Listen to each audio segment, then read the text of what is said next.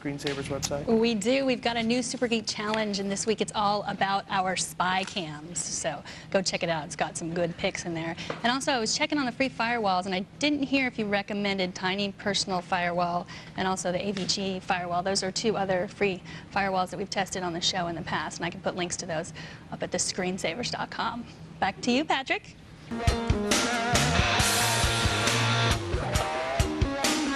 Hopefully your decor matches.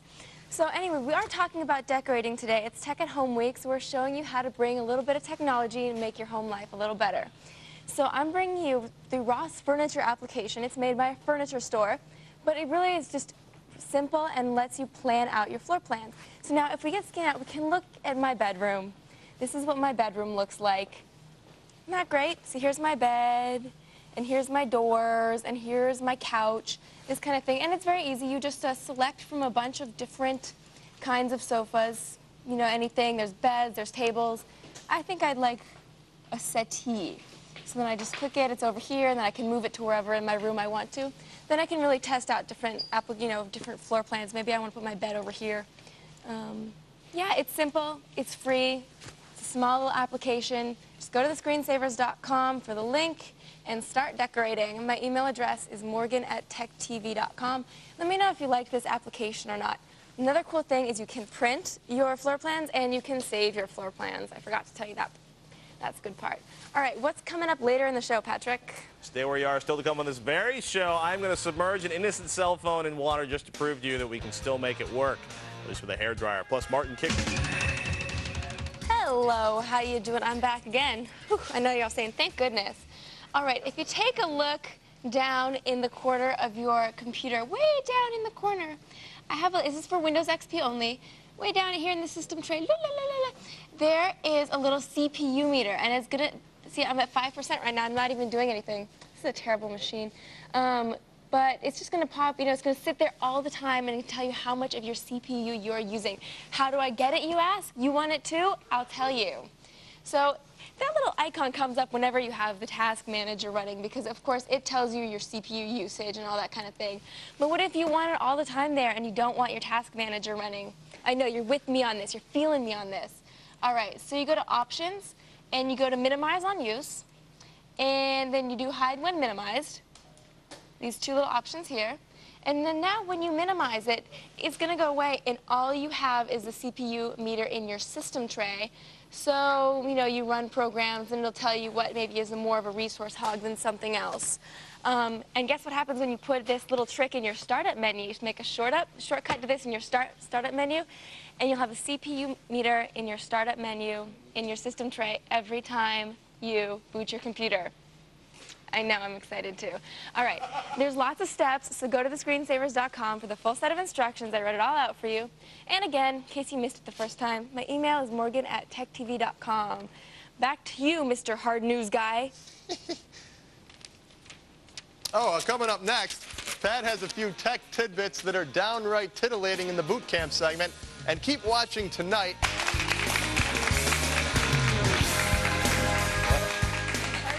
Well, perhaps I do.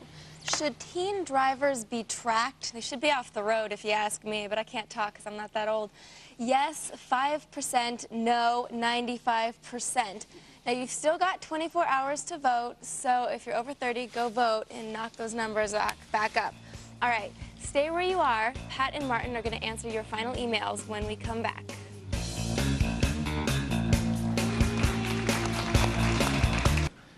That's what they call it, right? The kids. Crib. Crib. Go to the website at thescreensavers.com. I had a crib in my house. Yeah. We got rid of it though, once the kids got in the regular beds. Let's check with Morgan Webb for the sight of the night.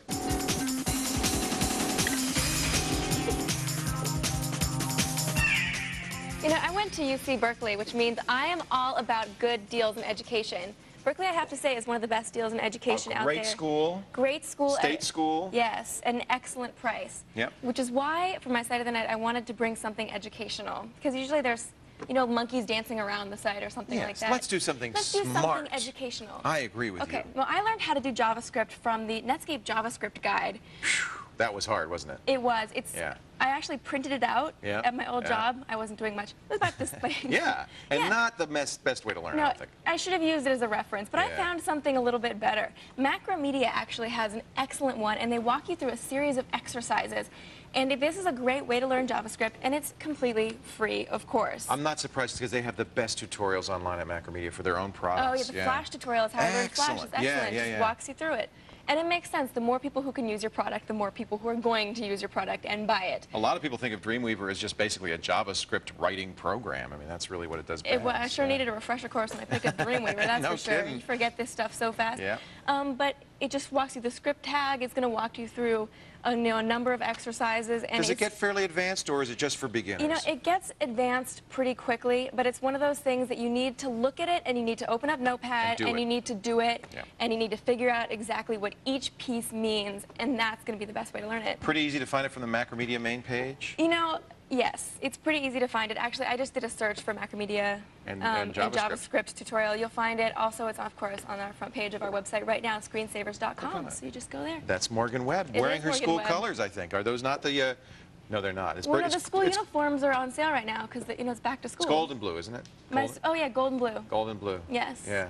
So you're going to get some You're gold. talking about my schoolgirl skirt here. Oh, that? Yes. Well, yeah, but that's from high school, right? Something like that. Something like that. We're just getting started. Find out how to synchronize. I remember high school. Do you really? Oh, sure. Yeah, that was before automobiles were invented. Find out how to synchronize your settings in OS 10. I'm going to show you how to do it. And come old style term means you're nice. All right. You are the bee's. She is the bee's knees. Makes less sense. All right. The question is, what's the best way to fight the RIAA? In court, 1%. Keep stealing, 1%. All right, there goes that idea. Hack them, 98%. Shame on you people. And then why fight their right, 0%. I think I know our audience. All right, you've still got 24 hours to vote, so go vote already. And you know what? Coming up after the break, we will announce the winners of today's auction. See if you are at $1,000 for a kilt right after the break.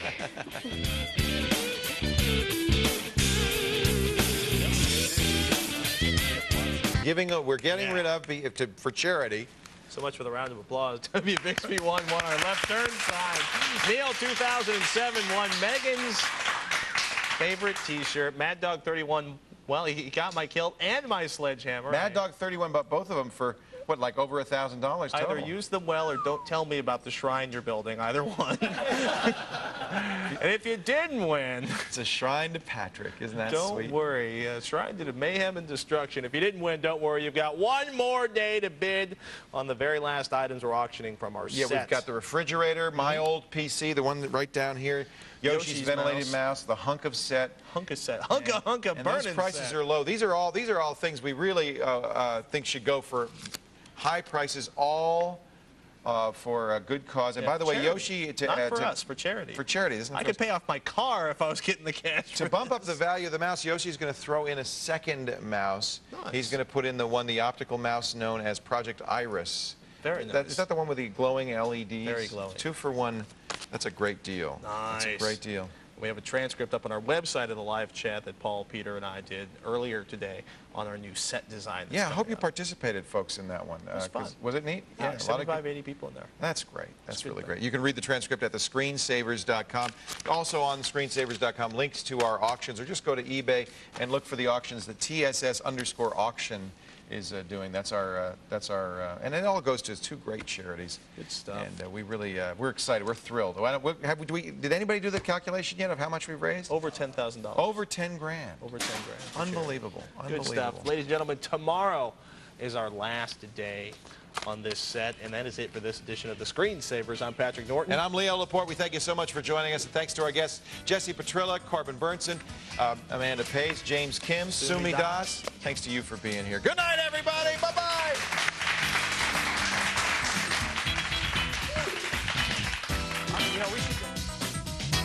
Hey, this is great.